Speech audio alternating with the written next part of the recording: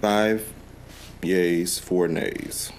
That motion is approved, or that resolution is approved. A $7 million expansion approved by Detroit City Council Tuesday for what's turned out to be a controversial piece of technology called ShotSpotter, used by Detroit police to detect where gunshots come from. The other day, I heard 30 rounds, and I thought I was a nom.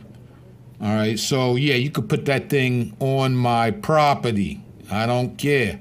Public comment by the dozens at the meeting before council approved the money to add additional detection devices that pinpoint where gunshots are fired from to alert police officers in real time to respond quicker. We are opposed to ShotSpotter.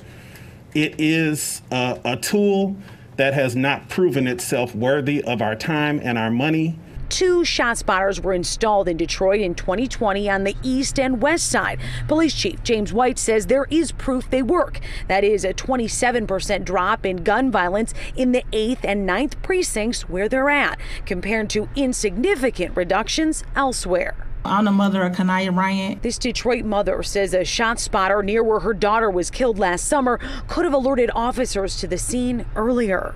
I'm here in support of ShotSpotter because on that night of July 10th, she was left for dead. Critics of the technology are concerned over its reliability and whether or not it violates civil rights like racial profiling. But ultimately, the expansion is a go. On this map, the light green highlighted areas show where they'll be installed with the new money. That will come from a public safety enforcement budget.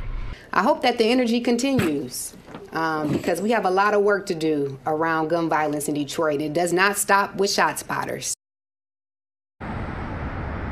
Yeah, very good point there by Detroit City Council President Mary Sheffield, who actually voted against this expansion. She says that money still needs to be allocated to social services to really get at the root of what drives crime. And that's also something that Chief White said he will not forget with this latest expansion. Reporting live on Detroit's west side, Jessica Dupnack, Fox 2 News. Yeah, Jess, it's so interesting to see how people can frame this either way. The people who are opposed to it, people who are for it.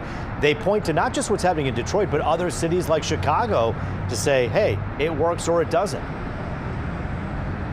Yeah, absolutely. And it's really a numbers game. You can kind of pick them apart to sort of beef up your side one way or the other. But really what stuck out to me, and we had it in this story there, you can see in the 8th and 9th precinct where they have the ShotSpotter, you saw a significant decrease in gun-related crimes, especially compared to those other precincts. And I really think that's what the chief wanted folks to hear today.